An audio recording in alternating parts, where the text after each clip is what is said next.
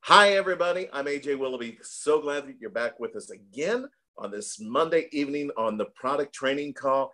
And we have got a treat for you tonight because the subject we're going to be talking about is one that covers a magnitude of a bunch of different things with our products. We've got several products that have this particular ingredient, which is a major core ingredient in our core, the core AO. It's the mangosteen.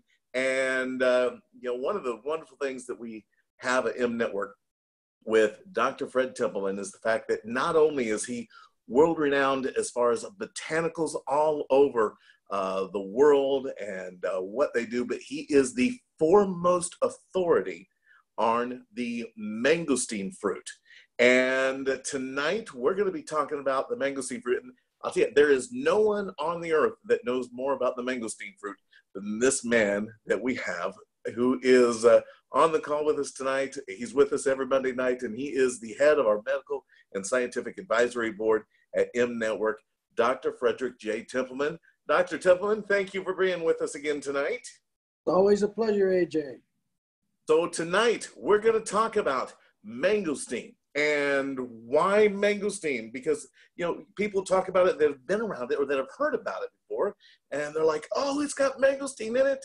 This is so awesome. And people that have never heard of mangosteen before, they're like, mangosteen, okay, I can get a mango at the store. Is that the same thing? What's the difference here? All right, mango, mangosteen. Why? What is the big deal about a mangosteen? And so Dr. Templeman, we know, obviously, it has nothing to do with a mango, but, a lot of people probably didn't know that, but now you know, it has nothing to do with a mango. It is a separate fruit altogether. Dr. Templeman, I'm going to let you take it away. Okay, well, this is my favorite topic. For 15 years now, I have been following the mangosteen, initially researching it amongst a very few people that were researching it. The internet did not exist at that time. And I actually traveled around the world and spoke to professors in different countries who were working with the mangosteen and who had used it in some of their papers that they had put out about the potential benefits in medicine of some of the ingredients of the mangosteen. And we put them together. They got together pretty much on their own after the internet became common. And now there are hundreds, literally hundreds, of university professors spending significant period of their time researching the mangosteen. And perhaps more of them in a university in China, very interesting place. In Nanjing, China, they have a university called the Chinese Pharmaceutical University. And unlike the pharmaceutical faculties in other universities, this is a single institution dedicated to the research of things that have to do with drugs. And they have 32,000 students in the school. They have specialized, I guess they have so many students in China that they've actually begun to specialize their university. So they have a university dedicated entirely to engineering. And they also have one now in this particular case, entirely dedicated toward the mangosteen. And these folks are very interested in the mangosteen. They have produced in the last 3 years 5 papers, meaning scientific papers where at least 5 university professors have collaborated for hundreds of hours on researching some of the elements that are pertinent to this plant and to human health. They have done a randomized controlled double-blind trial, which is considered the gold standard for being able to have evidence that is valid and can be used to back up claims for disease effectiveness. And they've done that. They're not the only ones. I read just this month in an electronic publication, which precedes the publication of the article in the actual paper magazine, that the journal, and it is about the mangosteen and diabetes, and it is a randomized, controlled, double-blind trial, in other words, constructed in such a way that they have tried to eliminate all of the variables that could make their conclusions invalid. And what they discovered, or what they concluded, was that in obese women who were diabetic, that taking the mangosteen made a difference in reducing what is called insulin resistance. Now, when we become obese, there is an element in the fat in the body, an active element in the fat in the body, that counteracts the effect of insulin at the cellular level, so that you need more and more and more insulin to get the same effect of moving the sugar into the tissues, into the cells, and into the mitochondria, where it is burned and produces energy. So a very good study, and number 13 of the most recent studies over the past 5 years about diabetes and the mangosteen. We know that it helps people who have diabetes based on what has been found in these research papers, most of them are which with animals, diabetic animal models, but they have concluded that it affects both the efficacy of the pancreas and those cells within the pancreas which produce insulin. So it stimulates the production of insulin. It also stops the damage that we call glycosylation end products, kind of a shellac, if you wish, that is formed out of the excess blood sugar that is deposited and clings to proteins in certain tissues of the body and makes them work not so well. This is part of the reason why we have what is called microangiopathy in the kidneys and in the eyes that leads so many diabetic people to have kidney failure and to become blind. And that has been shown to be counteracted significantly in animal models as far as the deposition of this nastiness is concerned, that leads to the loss of the effectiveness of nerve stimulation and of the proper form of blood vessels and supplying what they are supposed to supply at the capillary level to the tissues. So lots and lots of study. Now, the mangosteen itself is a little fruit, very small, actually about the size of a mid-sized lemon. And the only similarity it has to the mango is that it grows in a tree. And in difference to the mango can grow very rapidly in a tree that is only 3 or 4 years old. But the mangosteen requires 7 years of growth of the tree before it can begin producing fruit. And even though they've shortened that a little bit with selective breeding, it is still many years before a mangosteen tree will bear fruit. But in all of the markets of the world, in the 17 different countries where it is produced, the mangosteen is the most expensive fruit in the marketplace. There is nothing else that competes with price. And that is largely because the inside of the mangosteen, which is white and segmented like a little orange, is so delicious that people will pay more for it than for anything else. It's called the Queen of Fruits in Thailand, and it was reputed to be something that Queen Victoria offered exorbitant rewards to anybody who could get one to her in an edible form. So, renowned for its taste throughout the world, grown for its taste throughout the world, which happens to be very serendipitous for those of us who look at the mangosteen as a source of supplements, because in fact it's grown for its commercial viability as a tasty fruit. And the part that we want is the part that everybody throws away.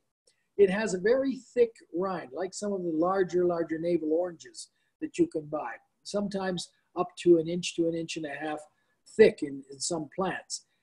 And this rind, which is deep purple in color, is full of what make up the elements from nature that the human body uses so strikingly well. These are called polyphenols as a large classification. And within this large polyphenolic classification, there are a number of families of elements that can be used by the body and have been researched by researchers and proven to make a difference in human health. Now, the interesting thing about the mangosteen is that unlike other supplements, take for example aloe vera. Aloe vera has really only one family of phytochemicals that is of great value. They are called the polysaccharides. And there are many different polysaccharides that the aloe vera has, but it doesn't really have any other family.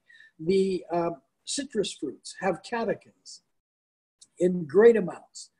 Green tea is nothing virtually in terms of nutrition, but catechins, that's another very large family.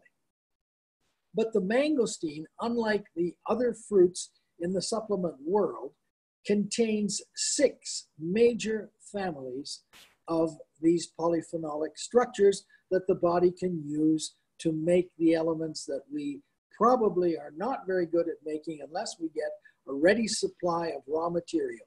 But it makes xanthones. And this is where all of the research is. The xanthones have about in excess of 600 research papers that represent hundreds of hours of work by dozens for a single, sometimes, study. But the work of highly educated PhDs and MDs who are interested in discovering the links between these particular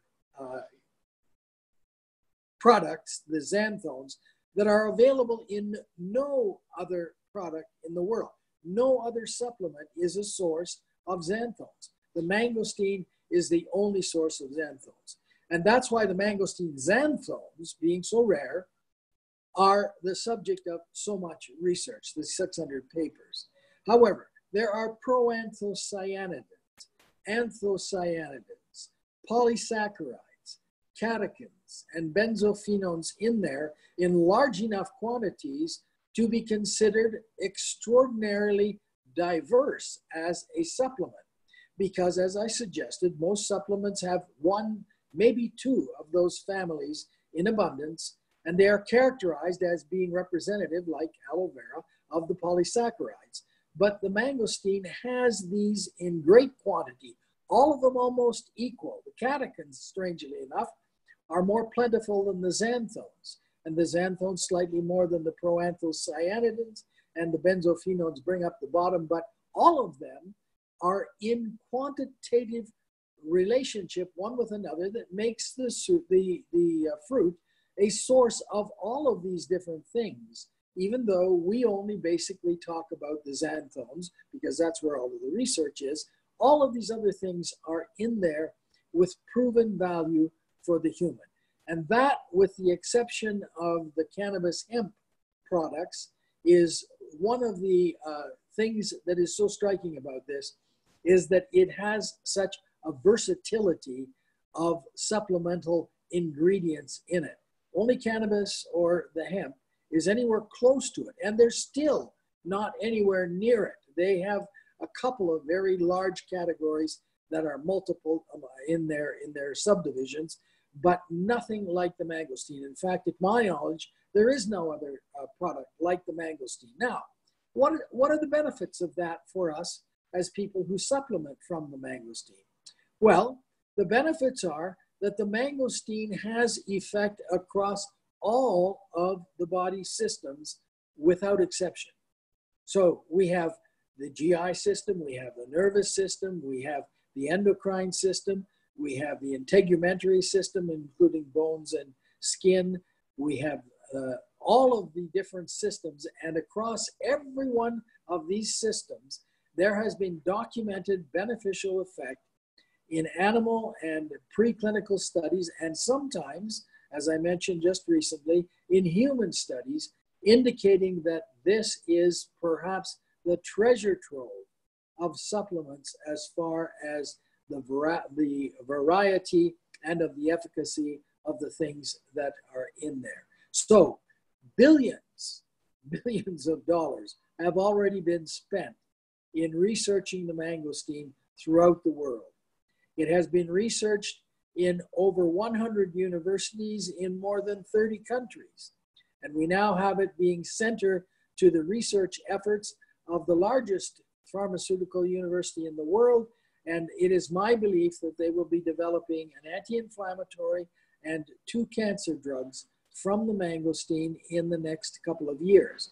Now, the Japanese have already developed an anti-inflammatory mangosteen-derived medication that is sold like a pharmaceutical, developed and put into commercial production by a university in Japan. And it is therefore now very, very popular in an area of pharmacology that makes it even easier to talk about it as a supplement. And in fact, even though the areas that they're developing drugs for hold enormous potential, the anti-cancer effects of the mangosteen are potentially great, there already are so many testimonies of people throughout the world who have used this and who have been giving testimonies of it to prove, 1, that it works, and 2, that it doesn't harm. And that's what we're doing with our products. We have it in 3 of our products at the present time. And these are, perhaps in my mind, the reason why the products are having the success that they are having is because of the mangosteen. And I will tell you frankly that when I do talk about the mangosteen and can get somebody to listen to me for as long as I would like to talk about it, I'm pretty successful in capturing the interest of all of the physicians or any researchers who are academicians that I can speak with about this. They are genuinely interested and heavily impressed. Let me give you an example. When I deal with people who have cancer, and I explain to them that we cannot say that the mangosteen will help with cancer, but we certainly can say that there is evidence that the body may be able to use the ingredients from the mangosteen to better defend against cancer in all of its stages. So prevent it to begin with, and then help when it develops to keep it from spreading in the body and becoming deadly. The people that I talk with very often have doctors who have told them, or who do tell them, don't take any supplements while you are taking chemotherapy or radiation, because many of the chemotherapy drugs and all of the radiation depends upon the creation of free radicals to destroy the cancer.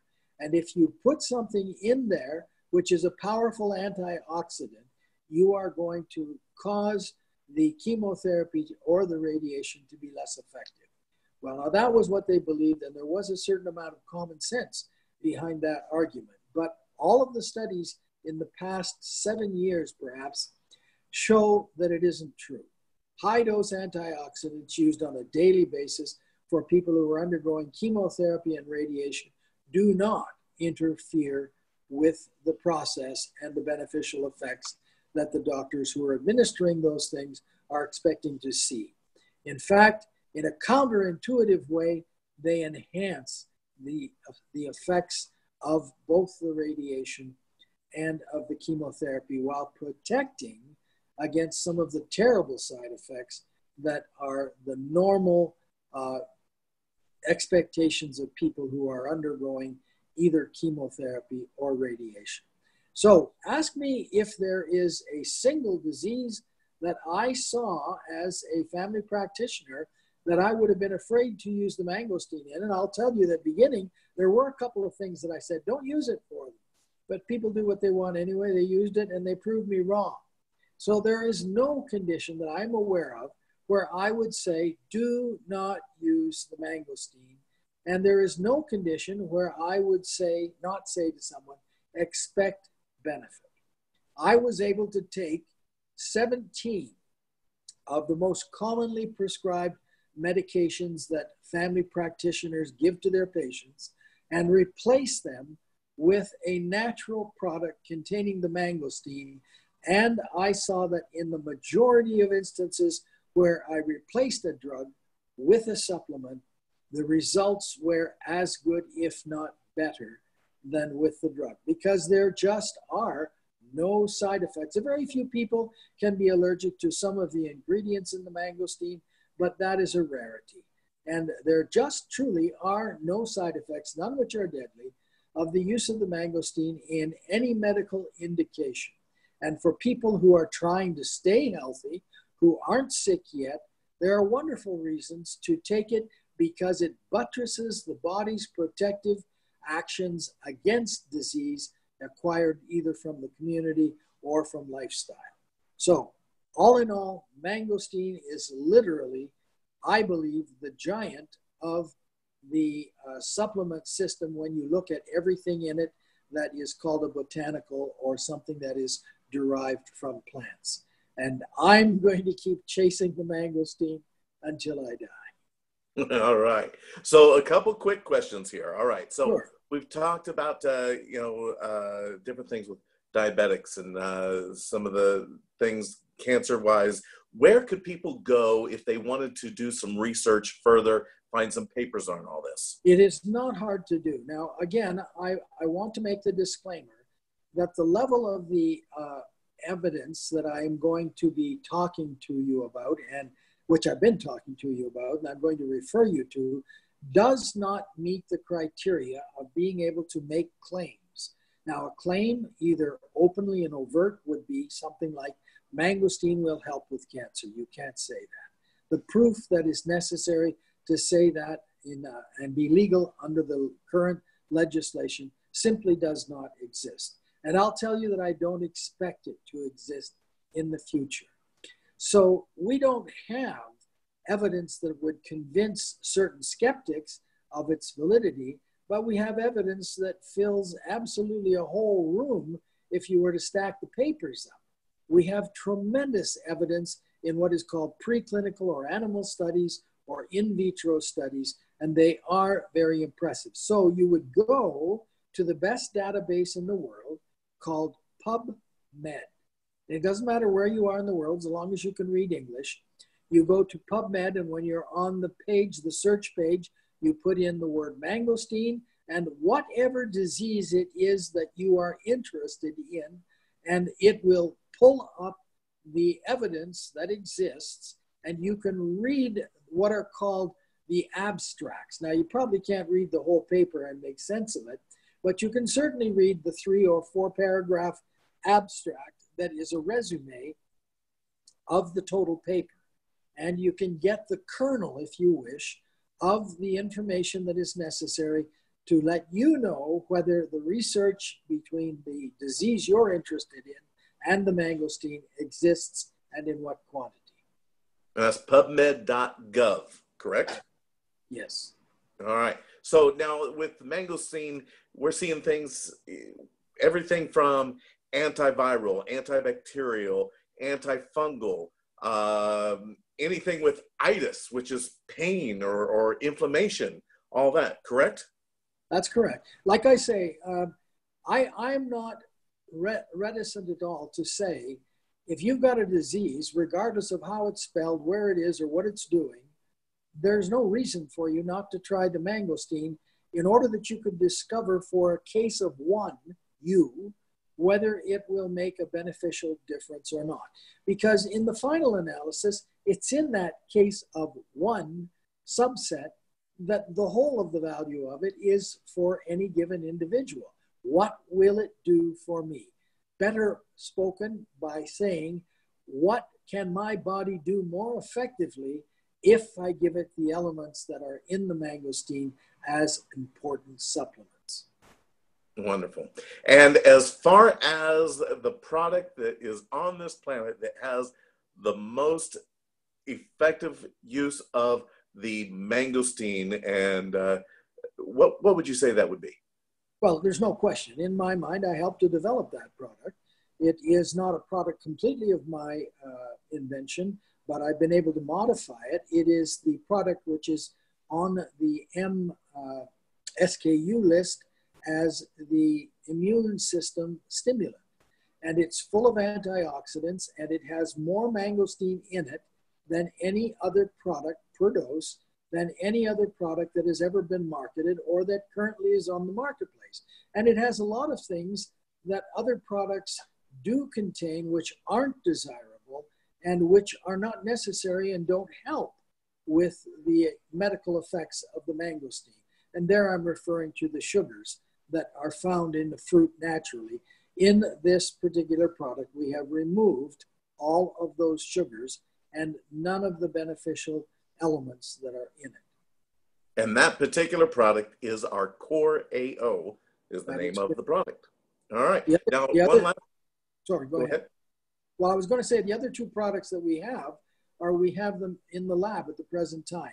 The sleep preparation, which is also, I believe, an anxiety preparation, contains the same type of, no, it doesn't have mangosteen in it. I'm sorry about that. It has the same nano formulation that we are working with in the mangosteen, but we have it in the 8-in-1, in the cream. And we have evidence that the mangosteen in the form that is in that cream, in a nano form, can penetrate the skin of dead people down to the level of where their blood was. Now that's through dead skin. Imagine how easily it's going to go through live, healthy skin. So we have it front and center. You're going to see and hear more of it as long as I am around, because we now have the very best product.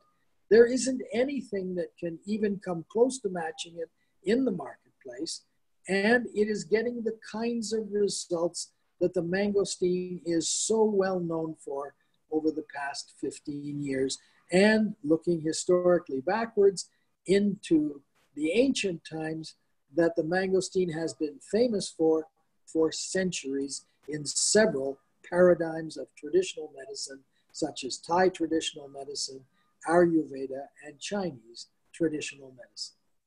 Now we're seeing it in standard pharmaceutical medicine, our 21st century drugs. So last two questions. Number one is there any medication that you shouldn't be taking the mangosteen product with? There are potential food-drug interactions based on research, but based on practicality, I have watched the mangosteen in preparations similar to the one we have and in our own preparation now for 15 years. And when there is an adverse reaction, meaning something that goes wrong that can be attributed to the supplement, a report has to be made to the FDA about that particular element or that particular case. And in 15 years, and people have used it with every drug imaginable, I have never had to write a single report. So I conclude that although theoretical drug-food interactions could occur, they do not. Wonderful. And then I think actually that was my last question. So you go and the M Products Core AO and the 8-in-1 skin cream. So we've got you inside and out with the mangosteen in network are the two products right now that contain the mangosteen, and there's no product out there that you'll find that has that the same amount. I know the other question. Are you able to take too much of the Core AO? No, you cannot. In the standard day that I am normally consuming it, without pushing it, I'll take 3. Now, I have taken up to 7 and 8, no adverse effects. I have people with serious illness taking 9 a day, no adverse effects. Wonderful. Thank you so much, Dr. Tippelman. Hopefully everybody has got a clear view of mangosteen and what it is and why such the big deal about mangosteen, because it really is a big deal. It really is. Yeah, it's something that is changing lives. This is something that doesn't just make a difference. This is really changing lives drastically, and we're seeing the results from it. And the best thing for you to do is just go and try it. If you have not tried and you're wondering, is this something that will help me? Go take it, try it, and see what it's going to do for you. Sometimes, depending on your situation, you may take it for several weeks to start seeing the results benefit. Sometimes you're going to see results real quick, right away with that. Anything else on that, Dr. Templeman? Well, I just say that, you know, it comes from a tree, but most people think it comes from heaven. Absolutely. Absolutely. Thank you so much. We appreciate it. And again, don't forget, we've got calls going on all week. This week, there'll be another call tomorrow night talking about the business. Then Cat call on Thursday. And then Saturday morning is Dennis and Sue Ligon that are going to be giving you some business training with M Network. Don't miss out on those. You can get those also on Monday mornings. Andy Willoughby has called the Monday mornings, getting your week started off with him. You can catch this recording of this at the M Network YouTube channel, or you can find more information. It will be available online at mnetwork.com or mnetworkcalls.com, also at empowerplan.com in the training thing. It will be up whenever we get this up within the next 24 hours, if not a whole lot sooner.